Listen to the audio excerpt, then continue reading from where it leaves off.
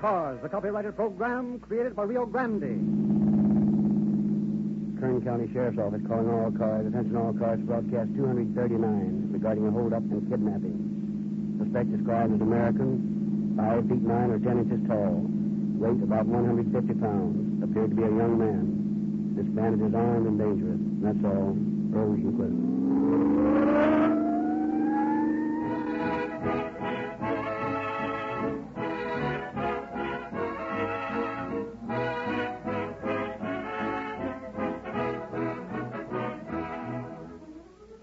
Every time you step on the starter, friends, you toss that motor of yours into the ring for a battle royal against the ganged-up forces of friction and wear, egged on by hot summer weather and high speed. And if it has its guard down, as usually is the case when you've trained it on the knockout drops of mediocre oil, your motor is going to take it on the chin and be counted out sooner or later. Keep its guard up, friends, with Real Lube. Teach it to not only block blows, but to fight back, knocking the enemies of motor efficiency right through the ropes in the very first round. With stout-hearted, two-fisted Real Lube on your side, the battle is won.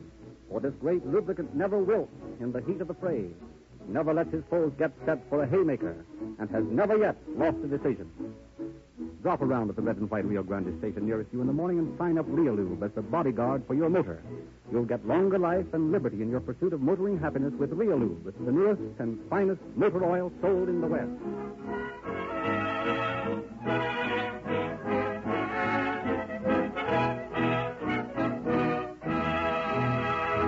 The story we are to hear tonight was taken from the confidential files of the office of Sheriff Ed Champness of Kern County. We have the privilege of having him with us tonight to open our program. Sheriff Champness.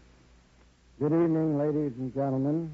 It is pleasant to speculate on a cure for crime, but so far nobody has ever found one. I think this program is probably doing as much to bring home the fact that crime is a losing proposition as any other single agency.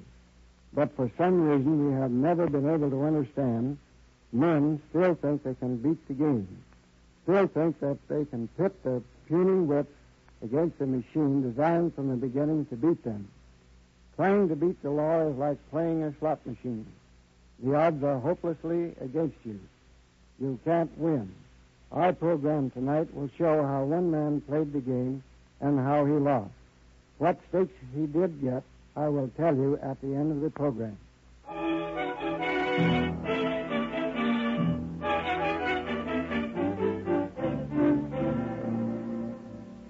In a little town in Illinois, Howard Clinton Owen was growing up. We consider the case of Howard Owen, aged 8, as he enters the kitchen of his home. I want some bread and butter and jam. Well, you just had lunch. Run along now and play. I don't want to play. I want some bread and butter and jam. Well, you can't have it. I'm not going to stop my dishwashing just to wait on you. I know you're not hungry. I am hungry. Who are you yelling at? And you, I want some bread and jam. Well, you just march yourself right outside and play. You wait till I finish my work. Then come in here and ask for it right, and I may give you some bread and jam. I want it now. I don't want to play. I want something to eat. You'll get something you don't want if you keep up that crying. You know your father's trying to sleep. I don't care. I'm hungry. What's all this racket about? Don't you know I'm trying to get some sleep? I don't care. Oh, you don't care? Well, maybe I can change your mind for you. Maybe I can make you care. I'll give you something to yell about. Oh, stop that. Stop beating the kid. You have to beat on him every time you get near him. Now, go on. Get outside and yell your head off. I hate you. I hate you. Get out and shut up. Oh, a fine way to bring up a child. Beat him like he was an animal. I'll make him respect me if I have to beat him half to death. A lot of respect he's got for you. You heard what he said, didn't you? He hates you. So what? Well, if he hates you when he's only 8 years old, how do you suppose he'll feel when he's 16? Get off the porch. Go out in the yard and play and stop that sniffling. No. Oh, let him alone. What do you expect him to do after that beating you give him? Now, listen, you keep out of this. The sooner you make up your mind to conquer that brat's temper, the better off we'll all be. You'll never do it by whipping him. You've tried that ever since he was big enough to walk. And he's worse now than he ever was. Oh! Look out! What was that? Howard threw that rock through the window. He threw that at me. Just wait till I get my hands on him. Frank, wait! Be careful what you do! Come here to me, you. I'll teach you.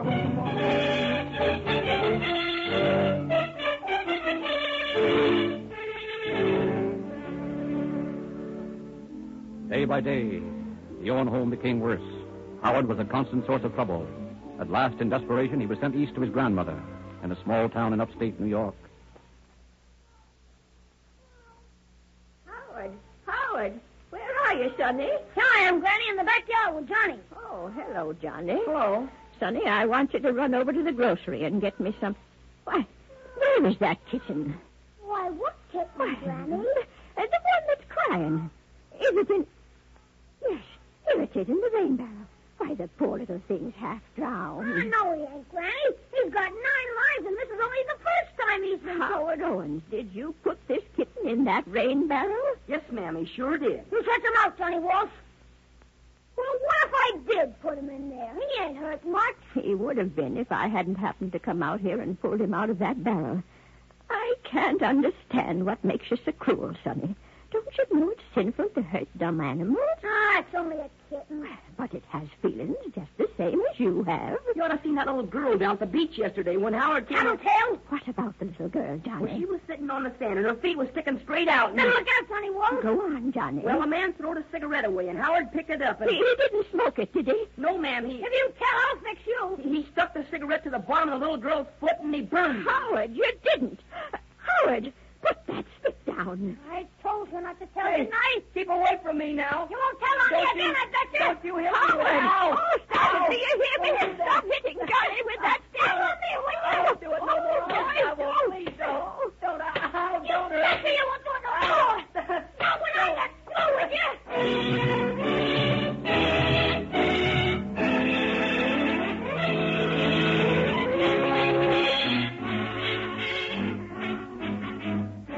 3 years pass, years filled with escapades of young Howard Owens. Time after time he is hailed into juvenile court, lectured, released. Time after time he is sent to schools for wayward boys, but each time he returns, more determined than ever to make life miserable for those around him. Thus, at 15, we find him again in the court of justice. Well, Joe, I see your pet is back again. Oh, you mean that Owens kid? Yeah, I've been having trouble with that brat for longer than I can remember. 10 years old when you got him, wasn't he? You mean when I chased him through the park the first time? Yeah, he was about 10, I guess. Yeah, he's 15 now. Been in juvenile hall 5 times since he was 12. Well, I hope you keep him this time. Yeah, maybe the judge will find some place for him. He's got a burglary charge against him and grand larceny. That ought to hold him a while. Where'd you pick him up? I got a call from one of his neighbors that he was prowling around the garage with another kid. So I drove out there just as they were leaving. Gee, Howard, you sure you can drive this car? Sure, why not? Gee, I'm scared. Ah, you're a sissy. What'd you come with me for if you're yellow? Oh, I ain't yellow. I'm just afraid you can't get the car started. There she goes. What'd I tell you? Gee, this is swell. Hey, where are we going? Oh, I don't know. We'll take her out on the pike and open her up. Gee, you're a pretty good driver. Yeah, I told you I knew how to drive. Hey, Howard, there's a car following. It's got a red light. Huh. Hey, well, what are we going to do? Shut up. Hey, call it, yeah. Hey, that car's gaining. Yeah, well, I'll have to go front to catch this baby. Hey, he's sure stepping on it. Yeah, well, so am I. Take a look at that speedometer. Gee, 60. Boy, that's awful fast. Ah, you ain't seen nothing yet. Boy, is this a bus or ain't it? Boy, you're leaving that cop way behind. Look out, we got to turn. Hey, Howard, you can't make it. The Owens kid wasn't hurt much, but the other boy's pretty badly banged up. I got to him just after the crash, and Owens put up a tough battle before I could bring him in. Here comes the judge. Maybe he'll put a break on the young hoodlum. Well, young man, have you anything further to say this morning? No. Please, Judge, let me have the boy. I'm an old woman. I need him. He'll be a good boy, won't you, Sonny? Ah, stop gabbling. Young man, I've stood about all of your arrogance. I intend to. Your grandmother has stood by you from the start of this trial. It's over now, and it's my duty to decide what shall be done with you. Well, get it over with. It is the sentence of this court that you be confined in the state reformatory for a period of not less than 1 and not more than 20 years. And I hope by the time you finished your sentence that you will have learned your lesson. Oh, don't worry. I'll learn. Plenty.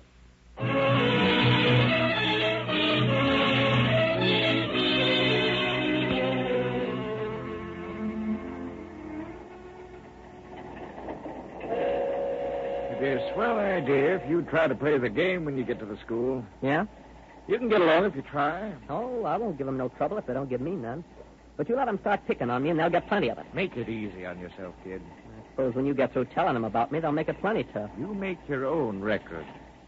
It's not any of my business to tell anybody about you. Books, magazine, Sonny. We don't want none. Liberty, Saturday Evening I Post. told you we don't want none. Treasure Island. Here's a nice book for a little fella. The Rover Boys at school. You better peddle your paper somewhere else. Oh, tough, huh? You were just asking for trouble, fella. He talks mighty tough not to be any bigger than he is. Yeah? Well, I'm big enough to throw these books out of the window. Like this. Hey, cut that out! And these papers. Stop him! And the rest of your junk. That'll cost you plenty, young fella. Yeah, we'll try and get it. Look here, mister. This your kid? Fine. Are you crazy? Well, then whose is he? Is he yours, lady? Lord, no. Is this your kid, mister? If he was, I'd wait till the daylight's out of him.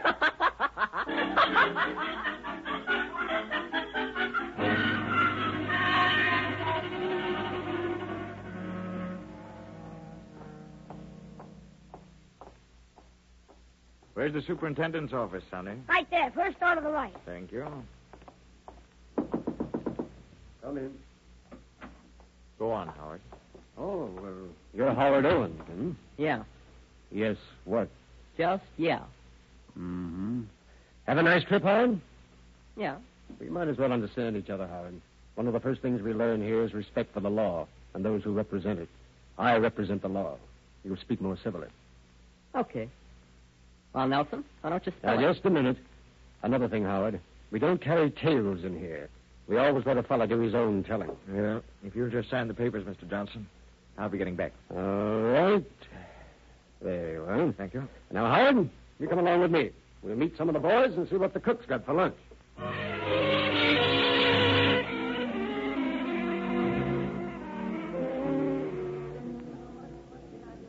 Hey, why don't you eat your soup, fella? None of your business. Well, what are you looking at it for? Is there something wrong with it? Leave me alone, will you?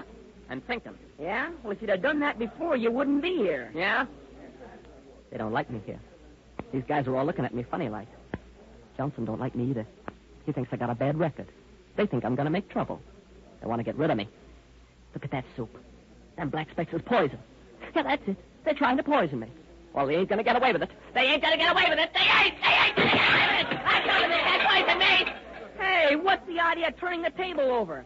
Look what you done to my pants. Well, they're trying to poison me. Oh, you're nuts. I'm not nuts. They're trying to kill me, I tell you. Oh, shut up. I won't shut up. You can't make me shut up. They ought to give you a poke in the kisser. Well, go on. Try it. Start something. Hey, fella. Come on.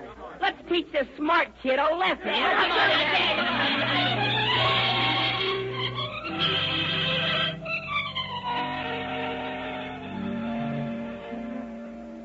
27 months later, Howard Clinton Owens again stood in the office of the superintendent of the state reformatory.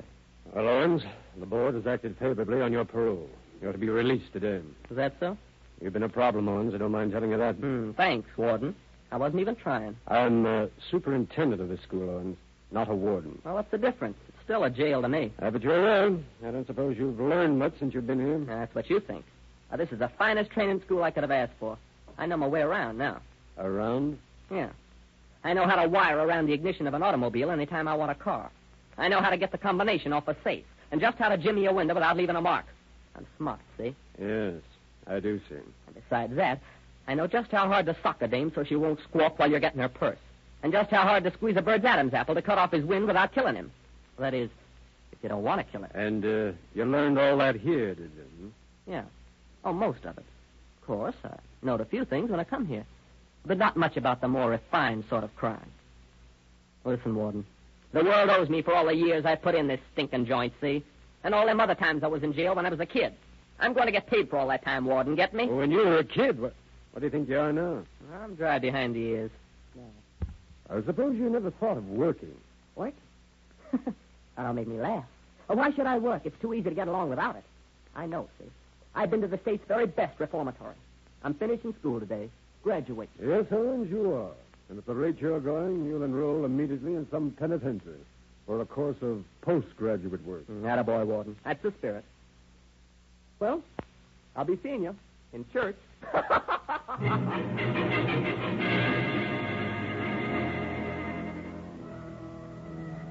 Less than a month later, Owens was arrested in Miami, Florida on suspicion of having committed a felony. He was released for lack of evidence. 6 months later, a bank in Georgia was robbed of $3,000. The description of the bandit tallied with that of Howard Owens. Then the young criminal dropped from sight. Had he met his match in some quick-fingered law enforcement officer? Had he at last reformed? Was he serving a sentence in some remote prison? Where was Howard Clinton Owens?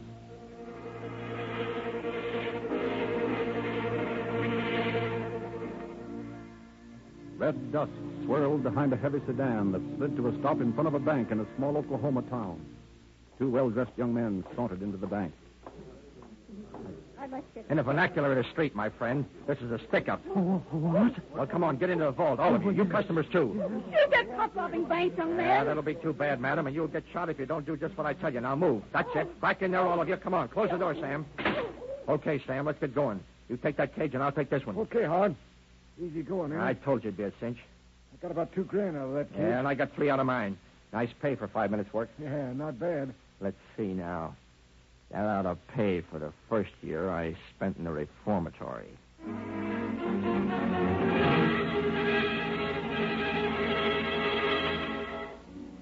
5 days later, 2 young men walked into the American Bank at Covington.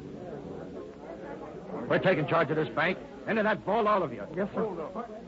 Put the money in this sack, guy. That is the bank's money. We don't want any of that that belongs to widows and orphans. Just what the bank owns and what's insured. Look at them birds, Howard. They're so scared they can't talk. Yeah, I've been like that a lot of times myself. See what's in the cabinet, Sam. Okay. Hey, look, rifles and a pack of rods. Yeah, bring them along. Lock that vault door first. I already locked it. Now, let's walk, not run to the nearest exit. Right with you, kid. How much? About $6,000. That's about another year at the State's finishing school paid for. Gee, boss, you sure keep your head on these jobs. Yeah? Well, we're going to need some cool thinking. How come? We're going to have every copper in this state after us before we know it.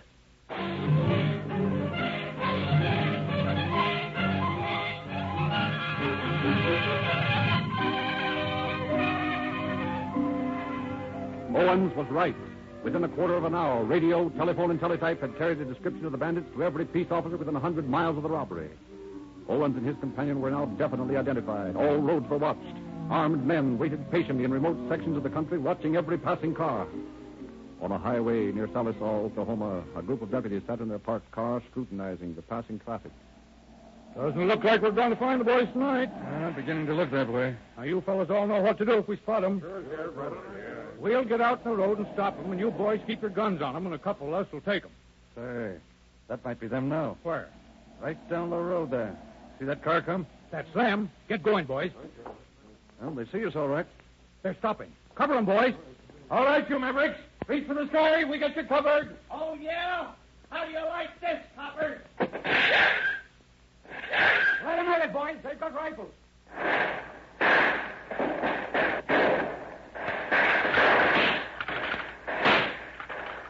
That's a cinch to hold all those cops with those rifles. Blast them, you dope. What do you think of doing? Why, you couldn't hit a barn if you was inside it. Boy, I got that copper that time. Atta boy. Look out, you dope. Keep your head down. Oh, they hit me hard. Help me, help hard. Nuts, I told you to keep your head down. Help hard, help me, help me. Go on, get out of here. I ain't wasting my time with no deadhead.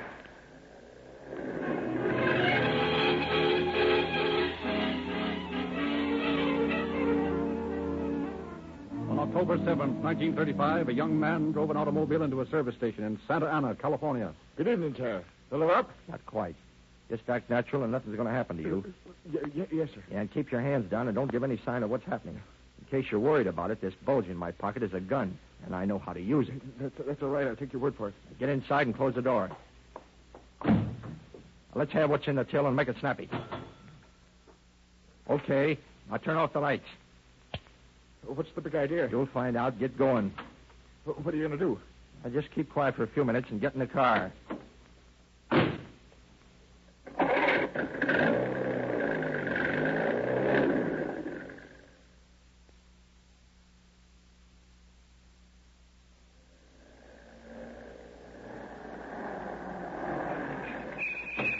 Okay, mister, this is the end of the line for you. Get out. Yes, sir. And keep your mouth shut, or I'll come back and shut it for keeps.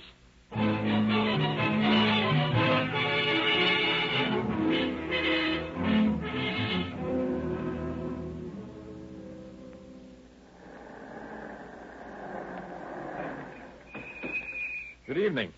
I'm the new collector. I want that money you got. Hey, wait a minute. We don't deliver our money to anybody we don't know. That's so? Well, maybe you know this guy in my pocket better. His name is Colt. You ever hear of him? Oh.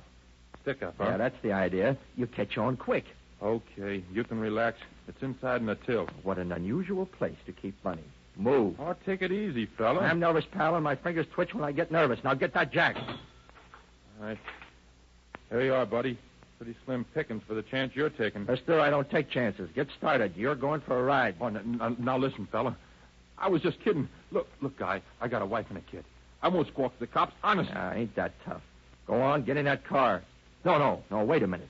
That's a better car parked on the grease rack. Yeah, but that's a customer's So car. what? Get in it.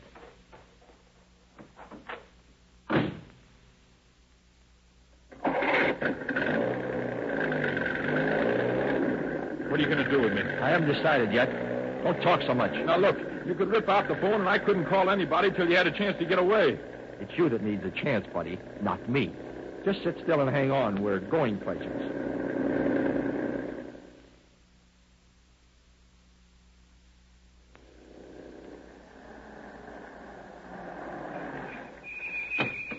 This is as far as you go. Scram. Hey, what's the idea? This is 10 miles from town. I said scram. Oh. Now, when I say scram, I don't want any guys hanging around.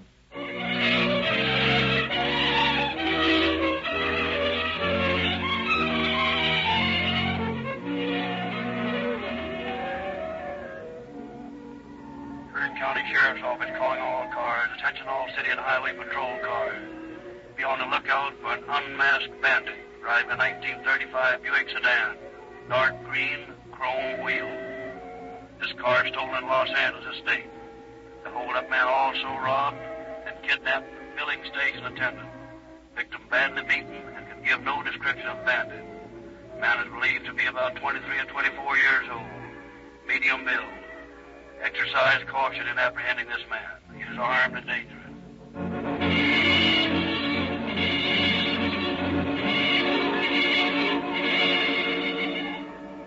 Within a few hours after his victim had been left unconscious beside the highway, Howard Owen was speeding along the road near Bakersfield. Alert officers and highway patrolmen watched every passing car, hoping to encounter the bandit. Near the Bakersfield city limits, two city officers, Jim Brady and John Lonsbury, wait in their car. Yeah, there's nothing I like better than chasing tough guys driving high-powered cars. Yeah, I'm crazy about it, too. Especially when you have to puncture a gas tank and get a face full of tetraethyl. Hey, quiet a minute. I hear a siren. Maybe Minter and Walker spotted a speeder. I see his red light. John, look. It's a Buick. That's our man, all right. Here we go, boy. Hang on. Boy, this will be good if we do it. This would be a good trick if we didn't do it. Minter's sure riding that guy. And how? Better hit that siren if time to. Okay. Hold on, John. If he made that turn, we can. Oh, it's things like this that make me wish I was back on the ranch. Yeah, we let this bird get away and we'll both be there. Well, this is a dead-end street. There's a Buick. Thanks, Minter. Hey, Toby, where'd you go? I see him.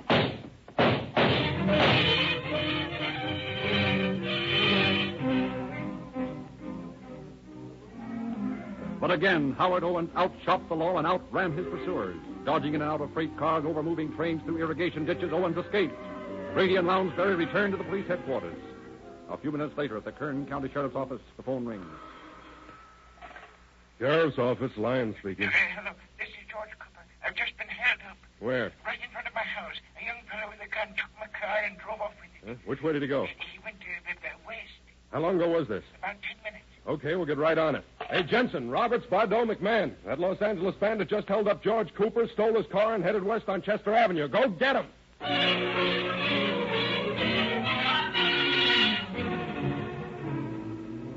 Officers immediately started a search for the young bandit, but meantime he had wrecked the stolen automobile and within a few moments managed to steal another car and continue on his way. Balked at every turn, the officers continued their search. Surrounding counties were warned to be on the lookout for the criminal.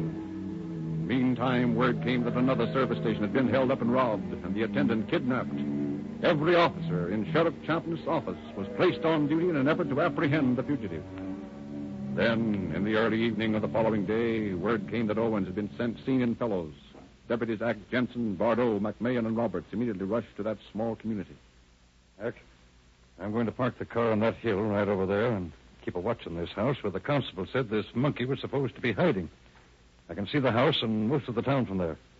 If he comes out this side, I'll keep a spotlight on, and you fellows take him. Okay. McMahon and I'll take the other side of this joint and keep an eye out for him. If he's in there, he'll be coming out. Okay. Be careful, though. He's dangerous. How'd you get the tip this guy was out here? Len Roberts and I came out here this morning looking for him. told the constable to keep watching for the bird.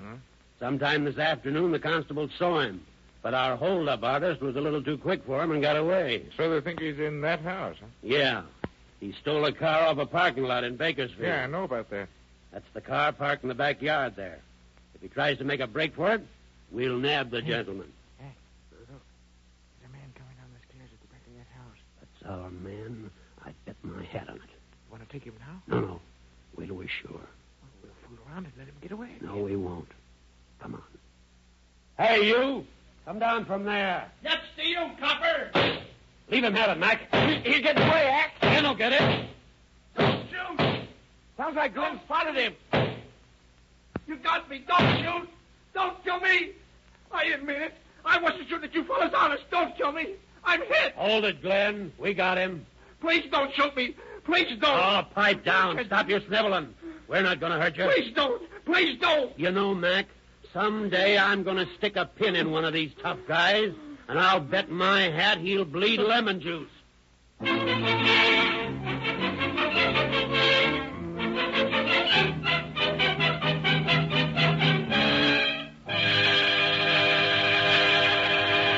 In just a moment, Sheriff Champness will give us the concluding facts of our program. Remember the old iron bridge that used to span the river in your hometown, and the sign printed on it which read, $5 fine for driving faster than a walk. How times have changed. Nowadays we say, Rio Grande Cracked is fine for any kind of driving, fast or slow. and that, friends, is putting it mildly. The rest of the story is that Rio Grande Cracked is the gasoline that goes in the tanks of the cars that track down the enemies of society and catch them. Not only does this finer motor fuel power more police cars and more fire engines, ambulances, and other life and death automotive equipment wherever it is sold than any other brand, but Rio Grande Cracked is the gasoline upon which a preponderance of California state and federal government officials depend to speed their emergency cars on their ways more swiftly, surely, and economically. Are you one of the tens of thousands of motorists benefiting by this great gasoline? If not, be up to date. Be thrifty. It will cost you less in the smooth, long run to get Rio Grande Cracked and enjoy the police car performance of this, the most highly acclaimed gasoline in the West. And now, Sheriff Champness. The captured man was Howard Owen. He had not been wounded, but like all criminals of his type, he turned yellow when cornered. Brought to my office, he not only confessed his California activities to me, but bragged about his many criminal escapades. He was tried separately for all his crimes committed in Southern California and is now serving 6 separate sentences in Folsom Prison. His is another life of crime that has failed to pay. Thank you, Sheriff Champness.